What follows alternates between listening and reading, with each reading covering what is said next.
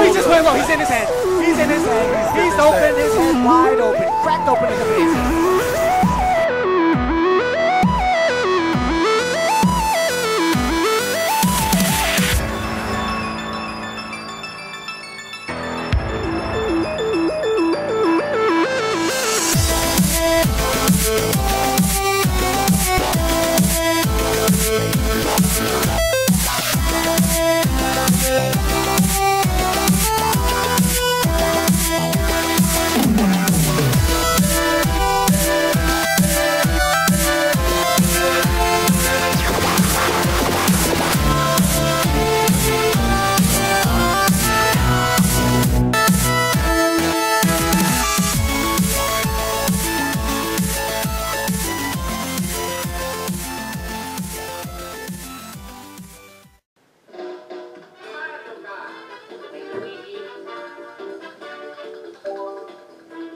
And welcome everyone, it's Mario Kart 100 back again with Mario Kart Wii for the Nintendo Wii.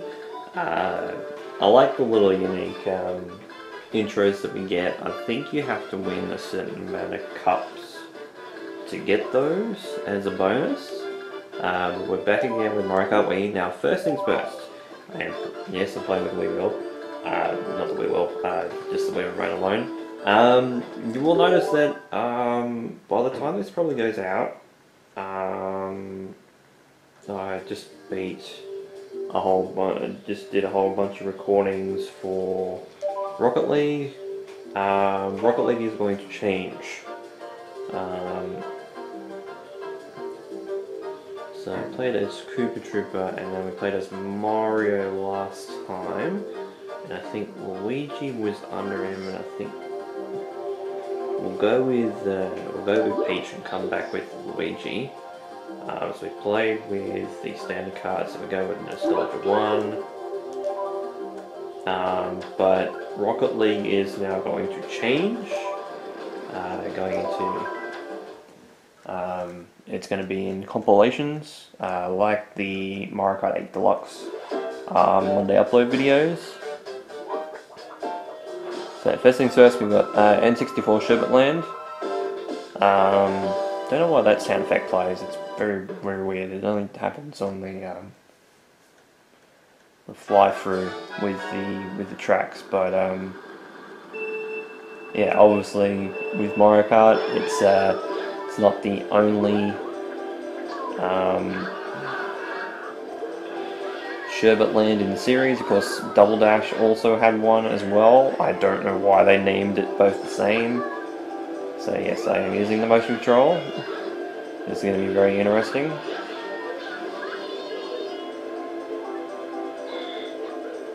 But they're going to become compilations for Rocket League. Going to do the same amount of matches between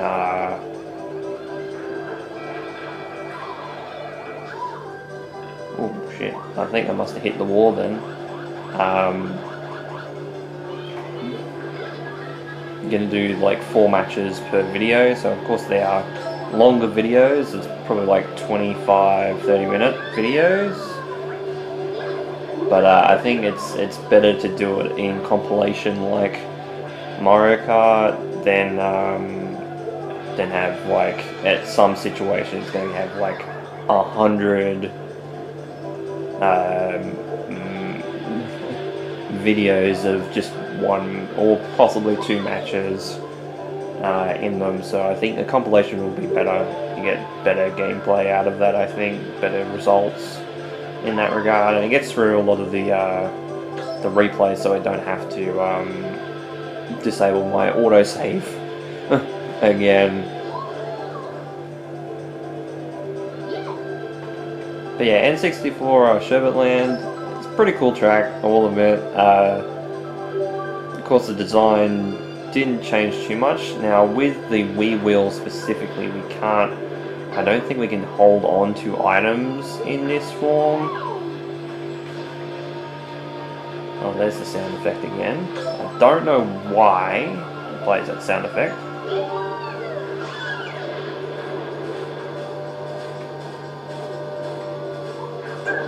But yes, we can drift with the B button in the background.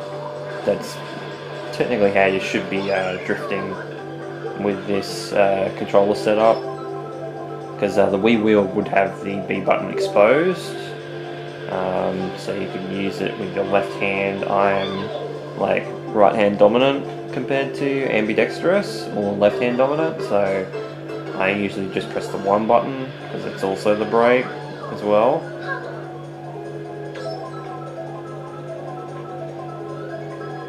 I thought for these cups it wouldn't be too bad to have the motion control with this one in particular. Of course, when we get to the Lightning Cup, they'll probably want a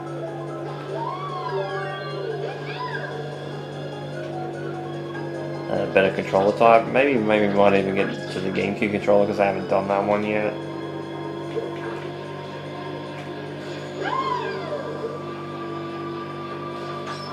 Gotta watch the penguins here. This is why I went into the wall. Don't know why I went into the wall there.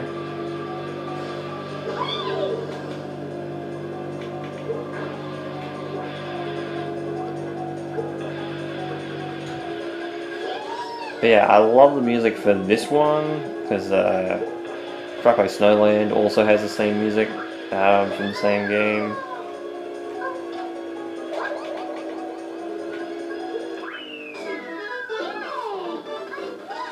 I think both Frappo Snowland, Sherbet Lands in the series are really good in their own ways. Mario Kart 8 Deluxe's version of the Sherbet Land from Double Dash, that's pretty damn good. So yeah, so Rocket League as of soon, I don't know whether, because I have some Mario Kart 8 Deluxe replays, like to like highlight videos to put up first.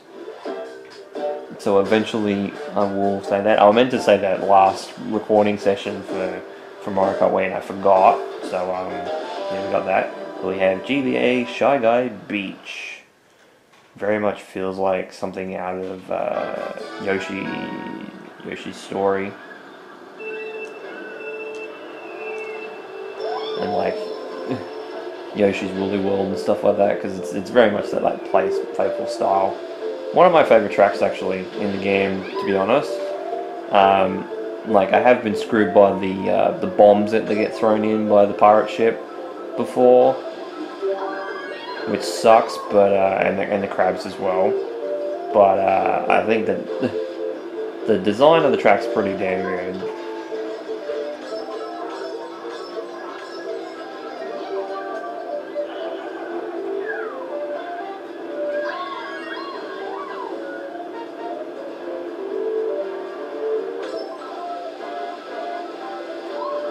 Like this section right here is like the hardest section of the track, because you're trying to get as much speed through that section, and you're gonna find like the best shortcut possible to do that.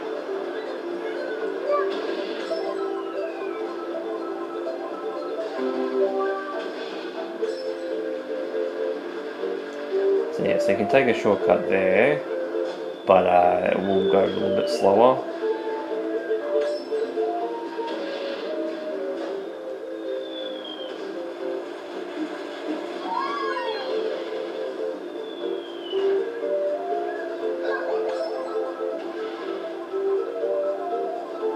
But yeah, you gotta be very careful, don't go in too far because you'll hit the umbrella, which will stop you as well. Yeah, so you can't hold on, I'll just press the button and you can't hold on to the...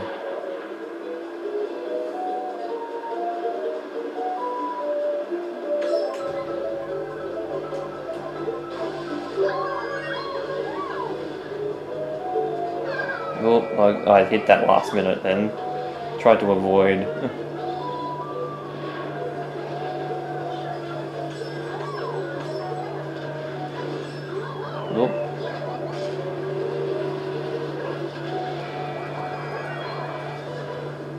Oh, that power block actually saved me then.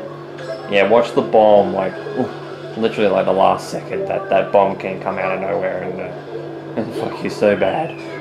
Because I've been hit with that bomb before, like in the last lap, and it has caused me to lose the race a few times. So as you can see my steering wheel up there, I have the steering wheel peripheral playing at the moment.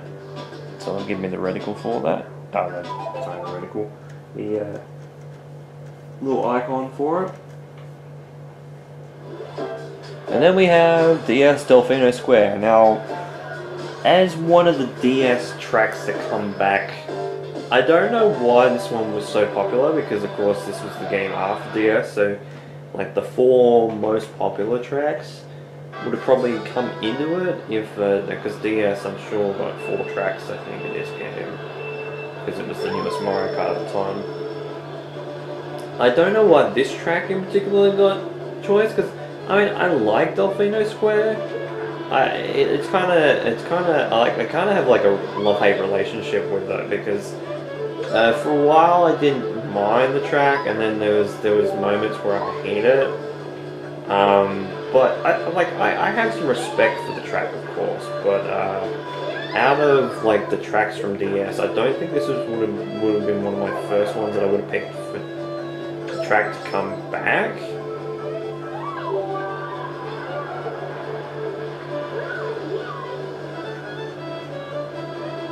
Like, I mean, I played this one a lot in DS, and partially that was because I kept screwing up the special cup, to be fair, in that game. And if it was for, like, the bridge section, like, there, towards the end, then okay, but, again, but, like, is it right? It's like the fucking Mario Kart Wii intro video all over again, but instead of Luigi getting blown up, it's Mario.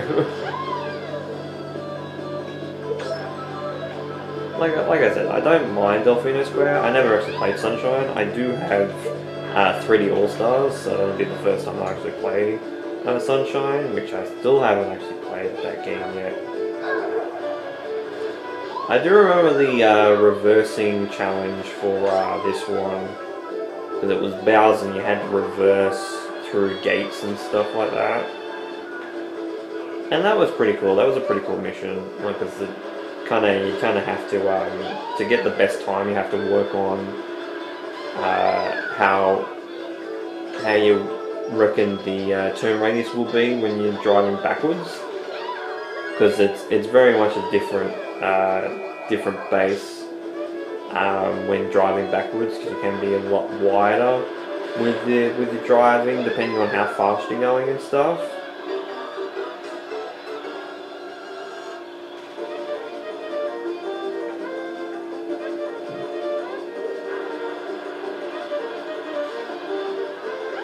But the faster speed, like 150, like 100 and 150cc, you'll see that these track times will come down as well.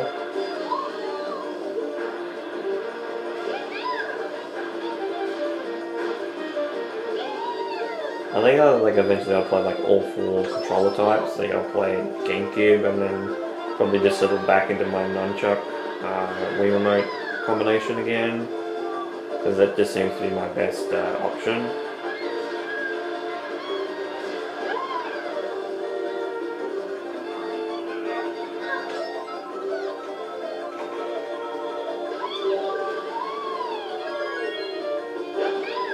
I like the double corkscrew, I like the double barrel roll.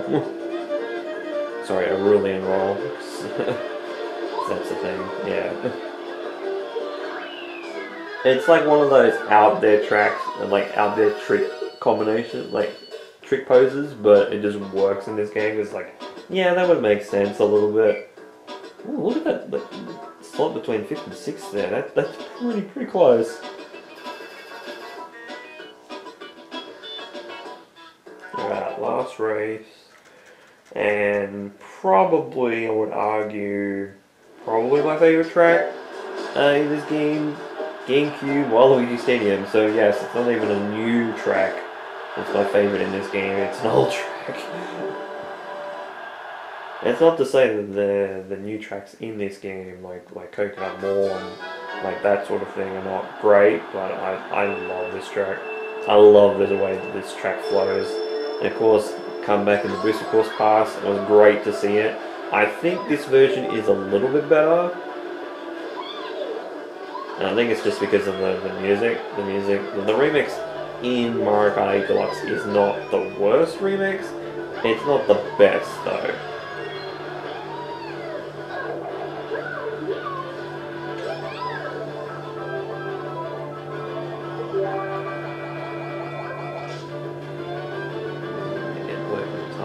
And this section is wide. Like this was a straight section down the straight here, and it didn't have a lot going on. You had to avoid the piranha plants, of course, but what the trick system does in this game to change the dynamic of the track to make it that you can get a whole sense of speed and boost. Oh my god. Oh, okay, so someone in front of me would have had a power block then, because I didn't get a power block in front of me on the screen there. So it only affects, the power block only affects the people that are in front of them. So anybody that's behind can all ultimately catch up.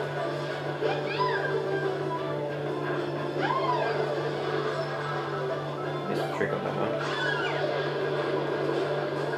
So it'll affect everybody that's in front of the power block user, but everyone behind, and especially if it was like a team game, it would help the people that are behind.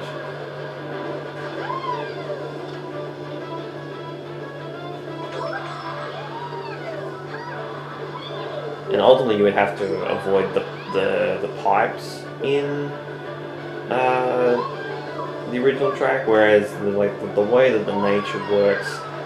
Oh, I think that might have been my banana peel there. I never seem to really take this corner anymore without doing the half pipe trick there. It seems like it's a very tight turn. It wasn't as tight in Double Dash, but it just seems to be because of the way that the engine and the way the race flows in this game. That second to last corner always seems to be so tight. Sorry, third last corner, because I mean technically you could say that the half pipe, the turn back on itself there. It is like a hairpin turn, so it's of course it's probably going to be one of the toughest ones. Oh my god, I nearly got sniped by that.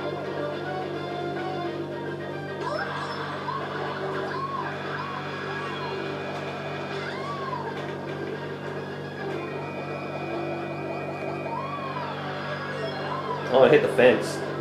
I think that none hit the fence is either that or lost the timing capability somehow. So this is one of my favorite tracks. Like if I did time trials, this is one of my favorite tracks to race on. Oh come on! This is just no. Oh my god! I nearly got stuck by a fucking green shell again.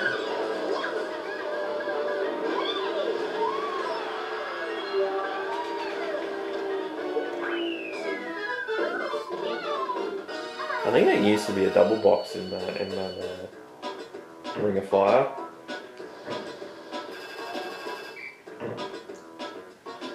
Okay, another 60-point game right there. I think it's 5th of the Let's Play, I think, if memory serves me right. Look at that. Peach, Baby Mario, Mario. Time paradox.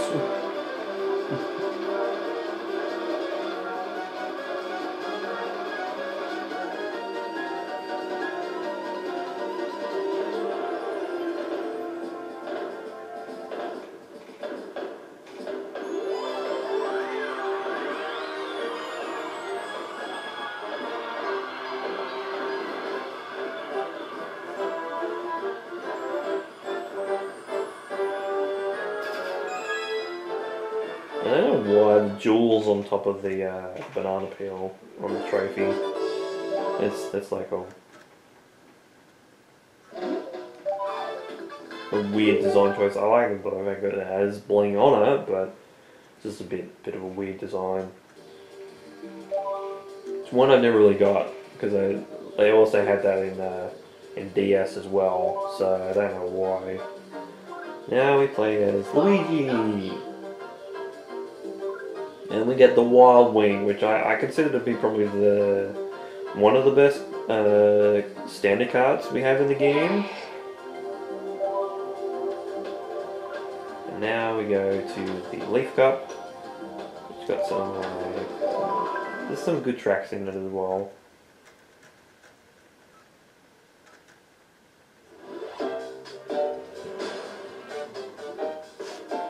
So we have DS Desert Hills. So this is one that I kind of expected that was going to make it because, well, it's a bit weird because you got this track in here, but you've also got a new track in Giotto Ruins. So you've technically got 2 desert tracks in the game. This is one of the tracks from DS that I kind of expected that was going to make it in some form or fashion because I remember this track a lot. Of course, it was a Flower Cup track in DS.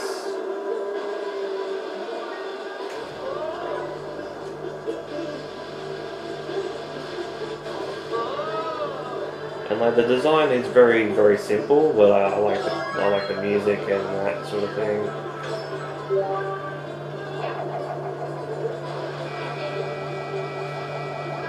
Luigi's like one of my favourite characters to play as. Of course, in a lot of games, Smash Brothers Brawl included in that as well.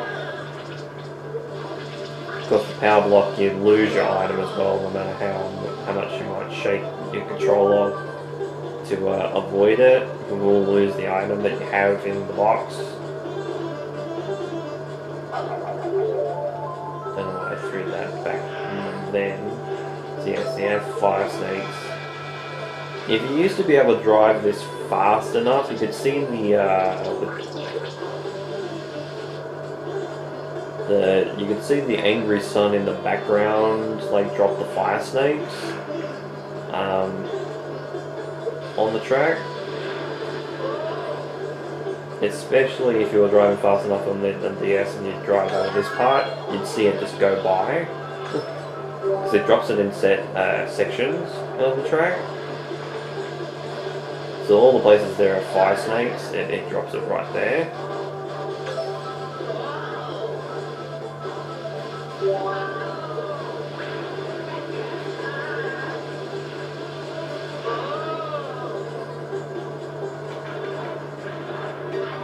There goes all my bananas.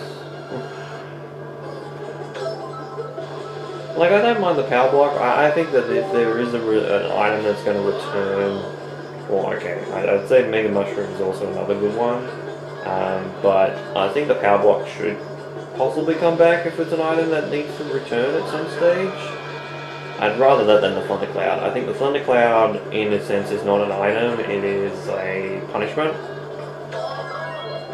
for getting items in the game, which is counterintuitive to how Mario Kart, in terms of like normal play, because I know that like some competitive players can play without items and just do really well. Oh my god, how many power blocks are in this?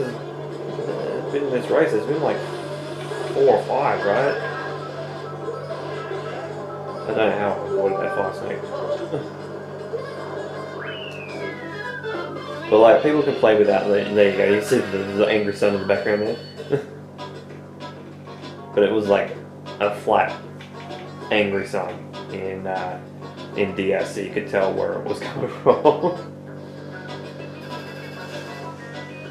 But I think that getting items in the game is a main purpose of playing Mario Kart.